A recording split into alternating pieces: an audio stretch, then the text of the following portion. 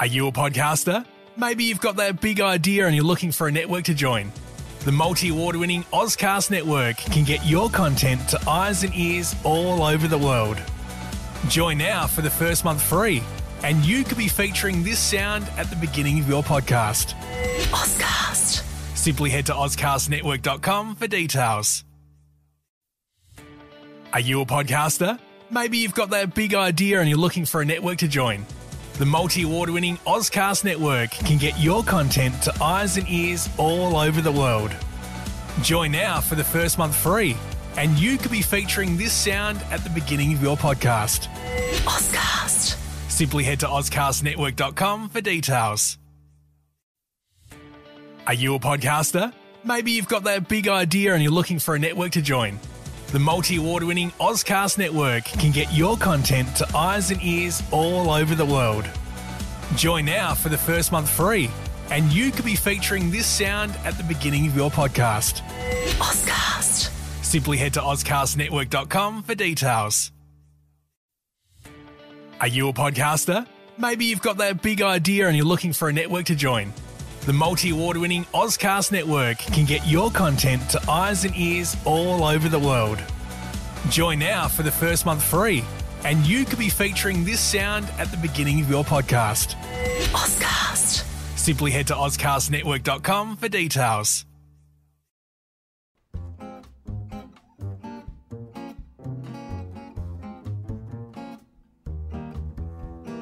Reading is the fifth dimension.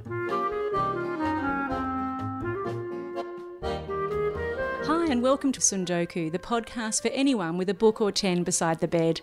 I'm Michaela Andreev. And I'm Annie Hastwell. And we talk today to the author of 2 memoirs about Paris. I want to stay here where the trees change, where it snows, where nobody wears helmets or obeys the road rules, where killing yourself by smoking is a fact of life, where being an intermittent actor is a normal job, where being alone isn't lonely anymore.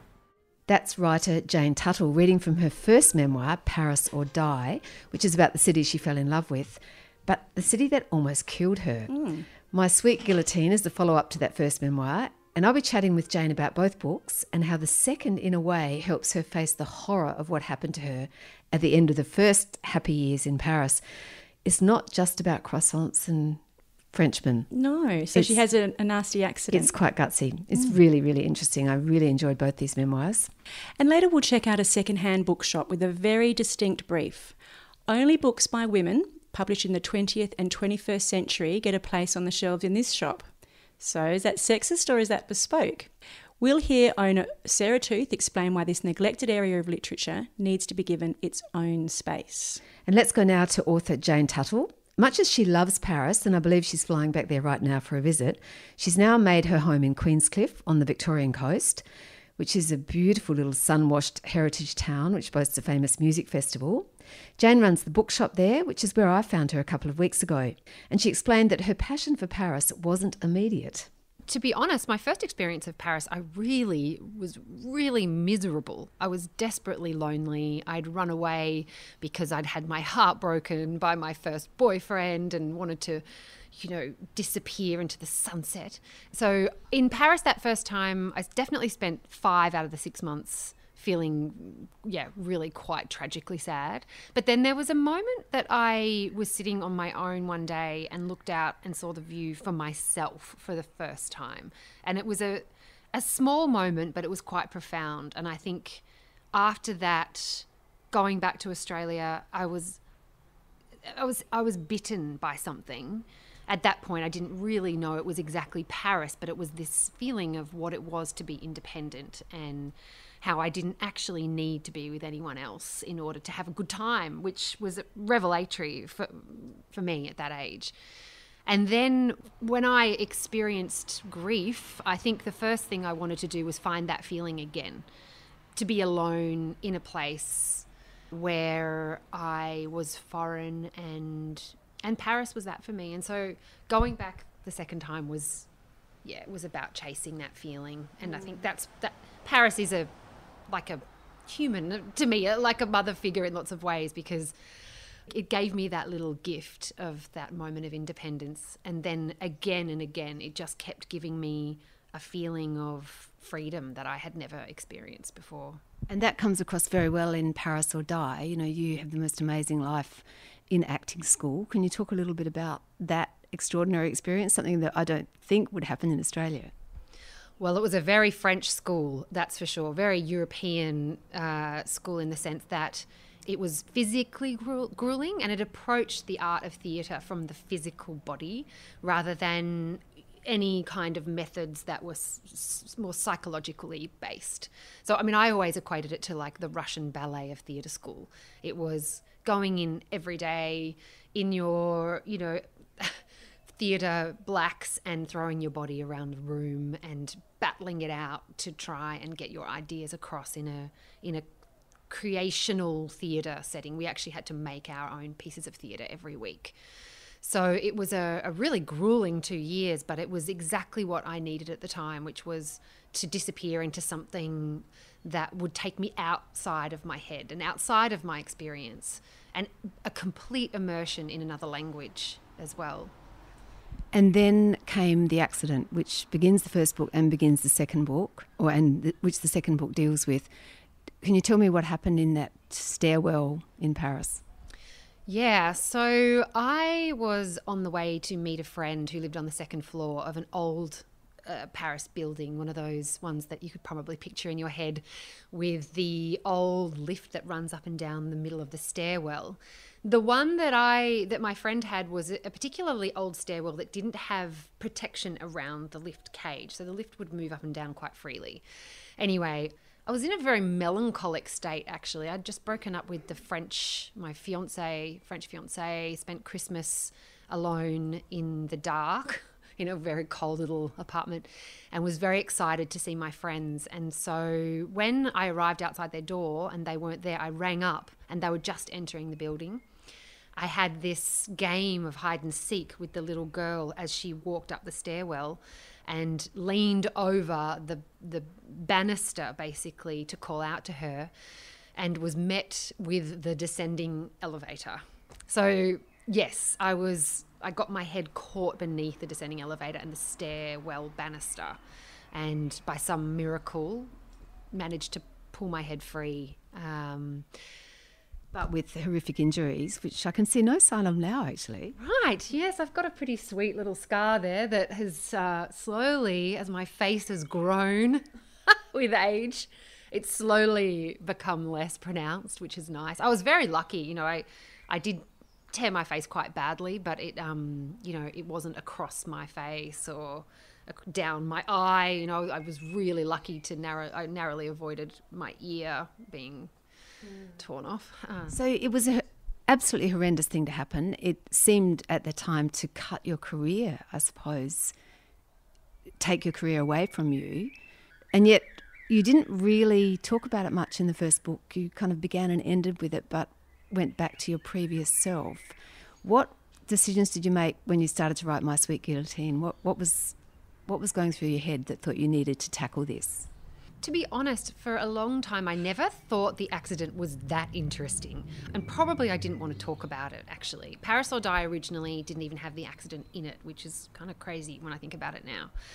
And I think it's taken me, it's about 15 years now since the accident. And I think it's only now that I've managed to distance myself enough from it to be able to explore and express it in a slightly detached way. Detached enough that I can write about it, but not detached so much that it's not a juicy, meaty kind of exploration for myself.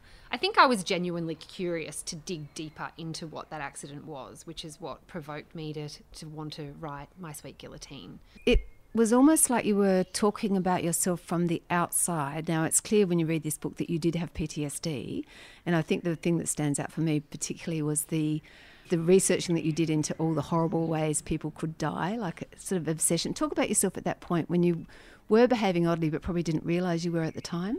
Yes, absolutely. I actually probably still have trouble distinguishing what is that post-traumatic stress and what is actually just me, because I guess I've always been slightly curious about the macabre, life and death. I've always been a little bit sort of existentially challenged on that front. But I was very interested around the time of the accident in trying to find other stories that were in some way aligned with mine, and the only things I could find were deeply absurd, deeply tragic, very colourful examples. Isadora Duncan being the one that I related most to, who had, in a moment of grave stupidity and exultation, taken off in a car along the Riviera with her scarf flying out. Adieu, mes amis, je vais à la gloire. And then having her scarf get caught in the wheel. What a way to go. She's, but, horrendous, but so caricature-like. And I think that, I was genuinely interested in decapitation and the guillotine and what would happen to a body when the head was gone. It comforted me. So it's just, how weird. Yeah, it's quite weird. Yeah. At the time, it didn't feel weird at all. And even as I was writing my Sweet Guillotine, it didn't. It's only now that I probably am starting to sort of see, oh yeah, that was kind of.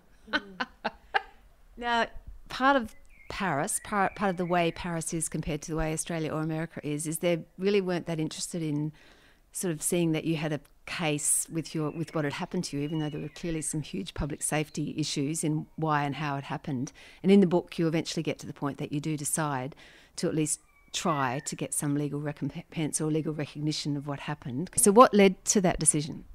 Yeah, I never thought of suing the building, actually. It was my friendship with this character, M, who had worked in insurance for many years and suggested that it's kind of crazy what happened to you. Maybe I should go back to the building and see if I think it's safe, or if we should maybe, talk to a lawyer.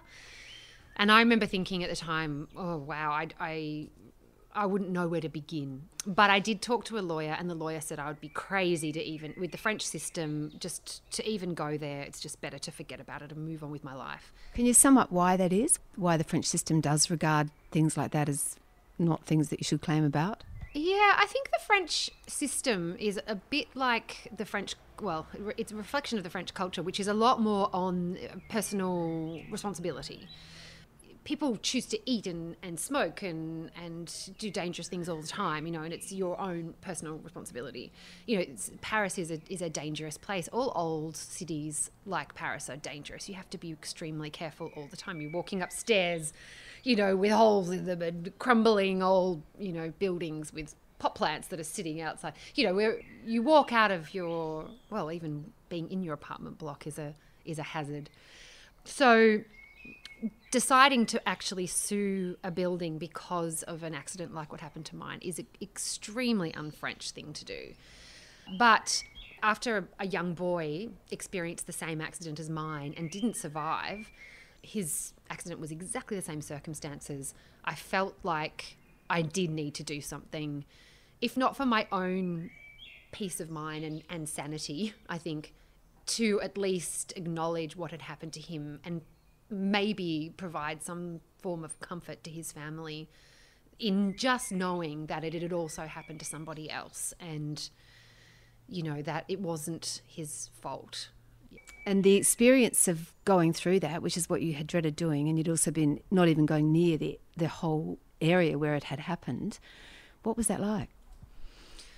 It was extremely traumatic. To go back to the building, to go back to the 20th arrondissement at all was extremely traumatic. And to this day, I actually still avoid, just naturally, my body won't take me there, which is sad because I love the area. But and then during the lawsuit, I had to actually go back and reenact the accident, and it was an extraordinary experience. Extraordinarily traumatic, and potentially in some way psychologically healing, because I confronted the fear. It took me from something that felt like a dream into the reality, and actually seeing what that building was and how it happened, being able to see so clearly how easily it did happen. And interesting that all the lawyers and insurance people that were lined up with you the day they made you reenact it all stood with their backs very firmly to the wall. Yes, exactly. Yes, I remember my friend Em at the time saying, if it's not dangerous, why is everybody glued to the wall, looking terrified as the lift descended?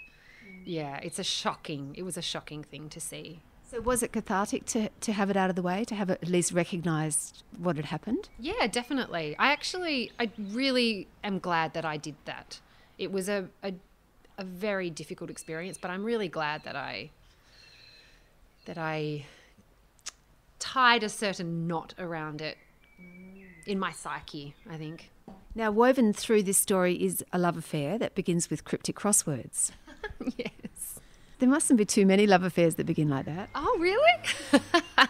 Yeah, because of my incapacitation after the accident and being in this really cumbersome sort of upper body brace, to meet a person who was interesting and smart, there wasn't much for us to do really other than talk and watch movies, and we connected over the fact that we both really love this particular cryptic crossword as well. Not the cryptic itself is, unusual enough, something to share with somebody, but the DA, the David Astle Friday cryptic crossword, is it's like a little club in society. I think it's a tiny little secret club, and it's very rare that you meet somebody who is interested in that, and as soon as we figured that out, we really clicked.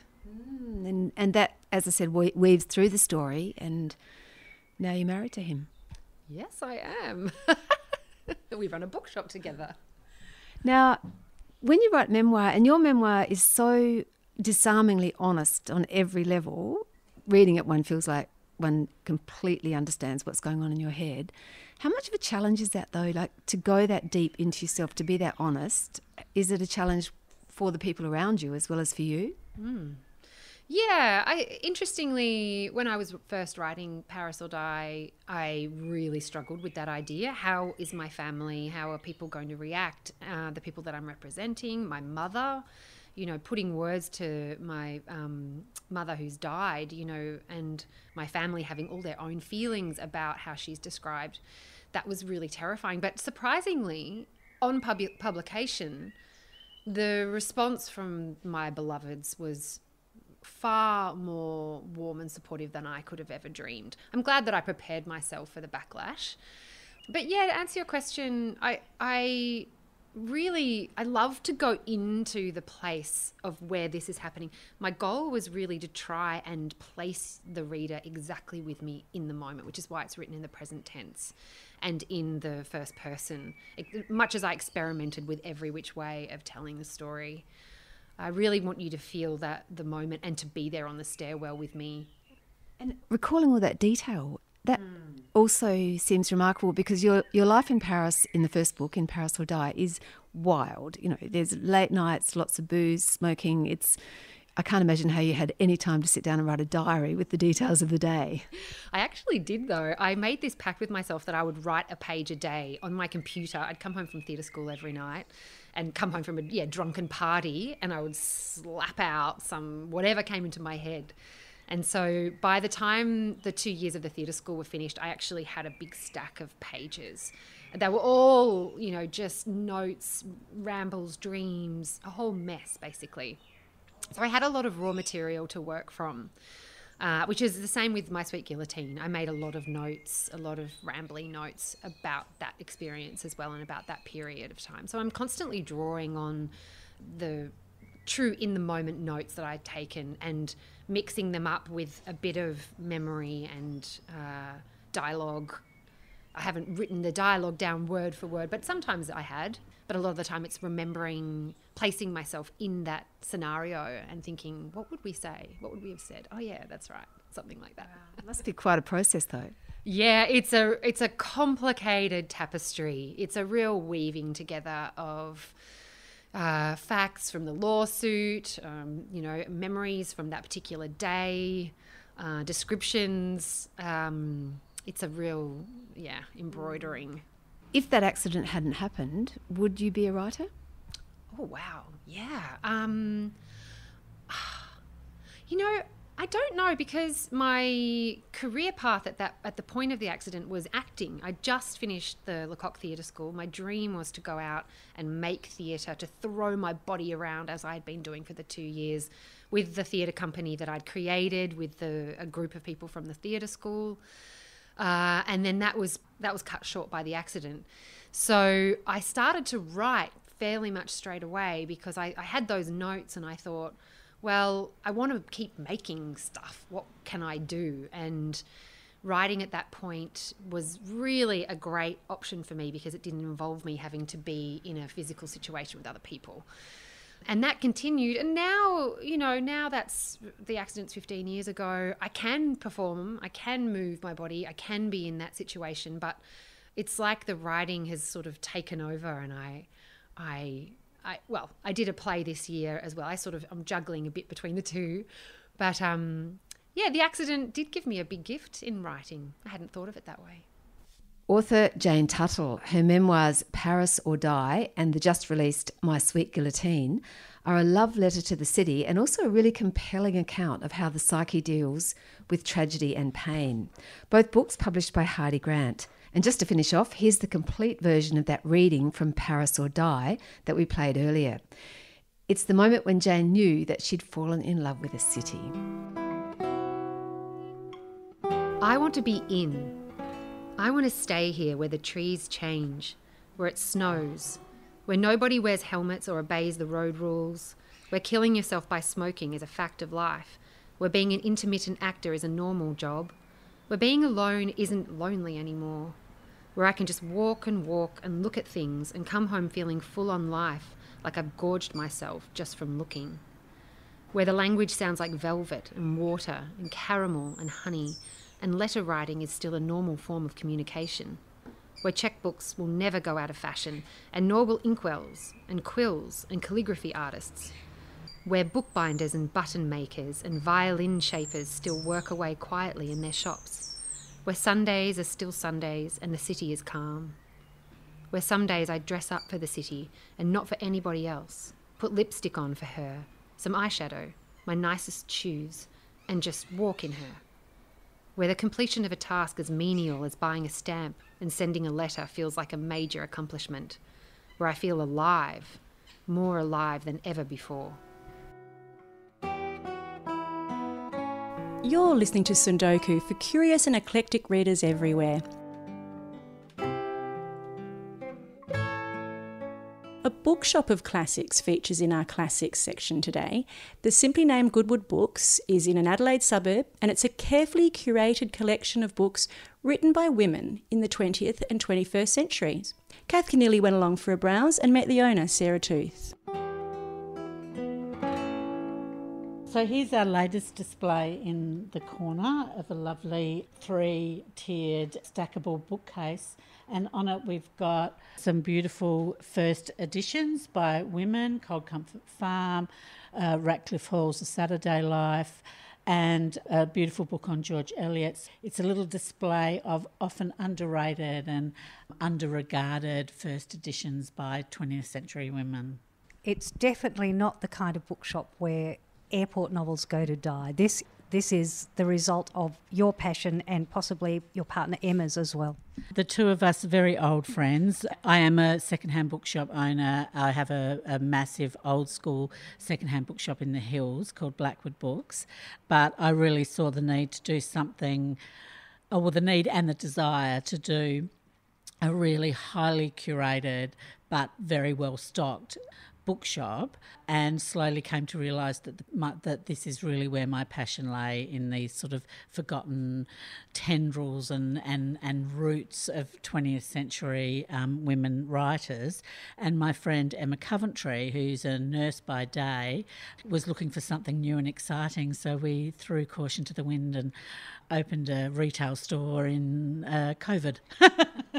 Well, I could live here and think that I had died and gone to heaven. Shall we walk around and have a look at what the shelves tell us? Yes, let's start. We can start over here with a little favourite section of mine, which is the crime section. So we don't do violent crime, and we don't obviously do crime that involves violence against women in particular, where it's graphic or those kinds of things. But what we really love is vintage crime, and I'm a massive Agatha Christie fan, so we've got a huge collection of those in all sorts of different formats. We've got, P.D. James and Marjorie Allington and Sayers and all the old penguins, and we've got some of the beautiful old penguins on the shelves there now that you can see the green ones. So, yeah, that's one of my favourite little corners. There are much more obscure corners, though, Sarah. And we met someone just a little while ago who is a costumier who was here when I walked in, and she gravitated to your fashion section. Yeah, well, she saw the fashion section. She said, oh, wonderful, but, I've been a fashion historian since I was 15 and I've got every book and I know all the authors and, I'll have a look, but there won't be anything for me. Well, she was very happy and she found 3 incredible books that, it is a very unusual collection because you don't normally see these books mixed together. So curated as being books by women. So it is wonderful. And did you and Emma sit down and say, okay, this is what we've got at home, let's make the bookshop out of these? Or did you say, here's our ideal bookshop, let's see if we can get the books to make it? Yes, I think a lot of it had to do, dated back to me getting Blackwood Books, and my daughter and I. My son works there too, but as a family affair. But particularly my daughter and I, and she's doing a PhD in feminist theory and particularly interested in the feminist archive and the sort of, again, the tendrils of citation of women's writing. So she really turned me on to a lot of 20th century authors, women authors that I just didn't know. So I think various things happened. Me Too happened. There was a lot of years of reading women, those kind of things happened, and once I was on it I just couldn't stop, and discovering the things that I had missed in the 20th century, because I did read a lot of men. I read a lot and I read a lot of men, and here's a hot take, there are a lot of wonderful books by men that have been written. So we started to collect and our house was bursting, and it was like we just really wanted to share it. We wanted to go, this is extraordinary, and so that's really where it came from.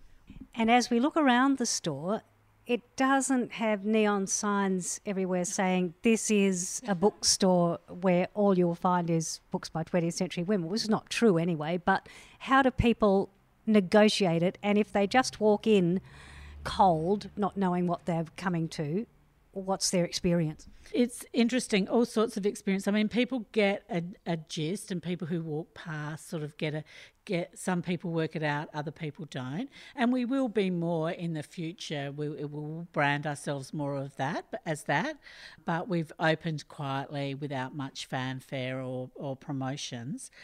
So people come in and they start looking and they slowly go,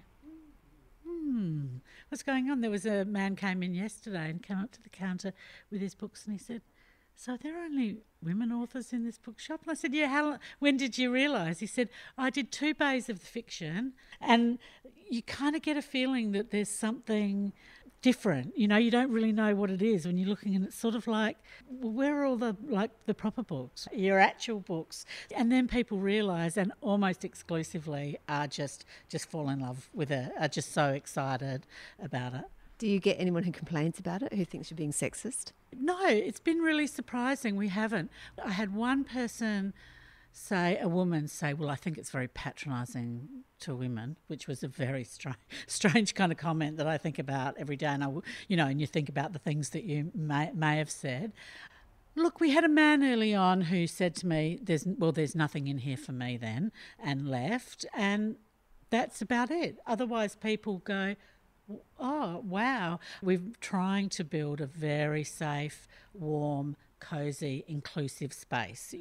We're not a bookshop that's only for women or only about feminism, although we are both of those things, but we're a bookshop for everyone that is aiming to build this archive of work that you don't find anywhere else. So, you know, that we do have some airport novels. I happen to think Jackie Collins' Hollywood Wives is a 20th century classic. So you will find that next to Hilary Mantel or Annie Arnaud, who just won the Nobel Prize. So you'll get a wide range of genres, but all treated with the equal sort of respect that we feel that women writers should have.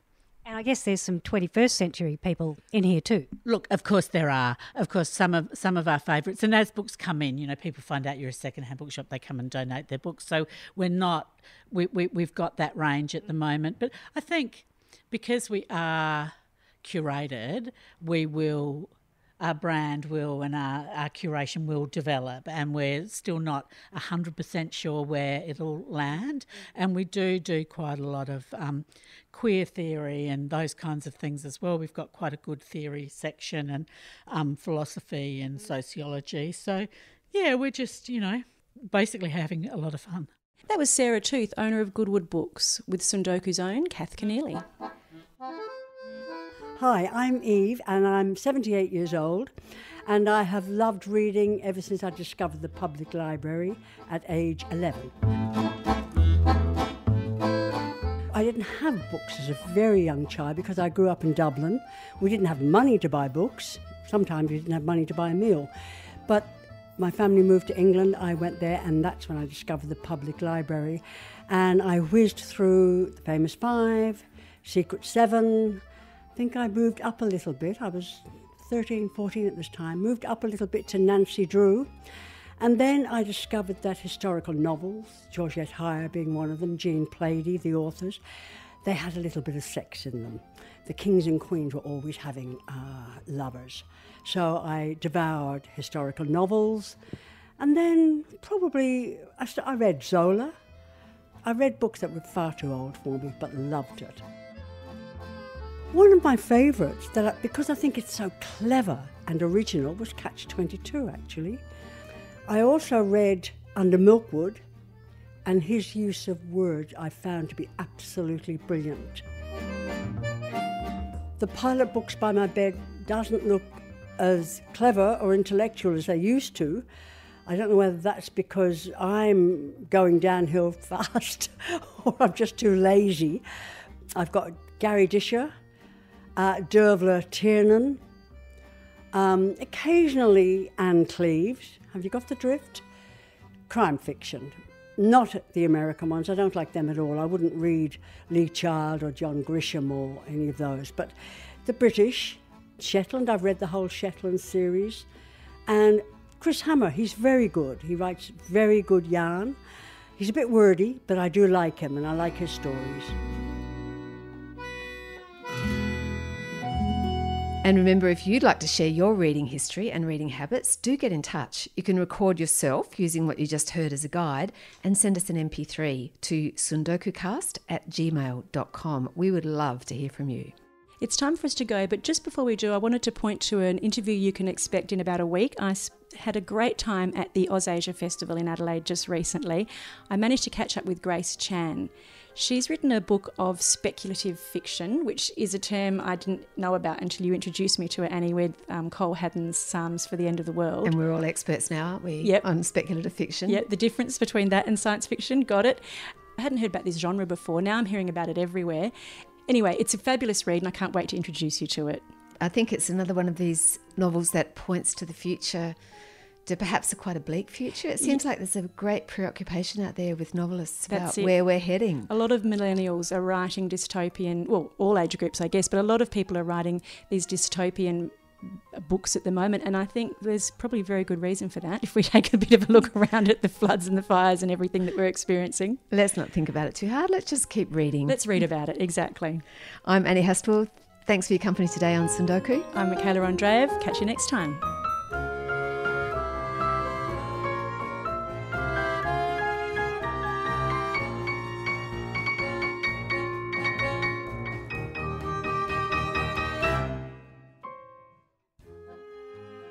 This podcast is produced by 4 book addicts refusing treatment. Kath Keneally. Michaela Andreev. Sarah Martin.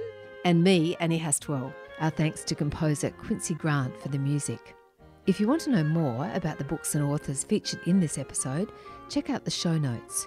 You can find us on Facebook and Instagram at Tsundoku Cast. That's TSUNDOKU Cast.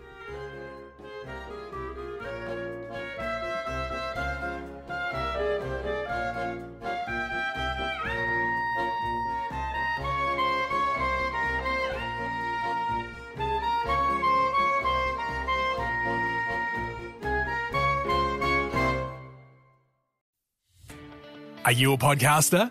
Maybe you've got that big idea and you're looking for a network to join. The multi-award-winning Ozcast network can get your content to eyes and ears all over the world. Join now for the first month free, and you could be featuring this sound at the beginning of your podcast. Ozcast. Simply head to ozcastnetwork.com for details. Are you a podcaster? Maybe you've got that big idea and you're looking for a network to join. The multi-award-winning Ozcast network can get your content to eyes and ears all over the world. Join now for the first month free, and you could be featuring this sound at the beginning of your podcast. Ozcast. Simply head to ozcastnetwork.com for details. Are you a podcaster? Maybe you've got that big idea and you're looking for a network to join. The multi-award-winning Ozcast network can get your content to eyes and ears all over the world. Join now for the first month free, and you could be featuring this sound at the beginning of your podcast. Ozcast. Simply head to ozcastnetwork.com for details. Are you a podcaster? Maybe you've got that big idea and you're looking for a network to join. The multi-award-winning Ozcast network can get your content to eyes and ears all over the world. Join now for the first month free, and you could be featuring this sound at the beginning of your podcast.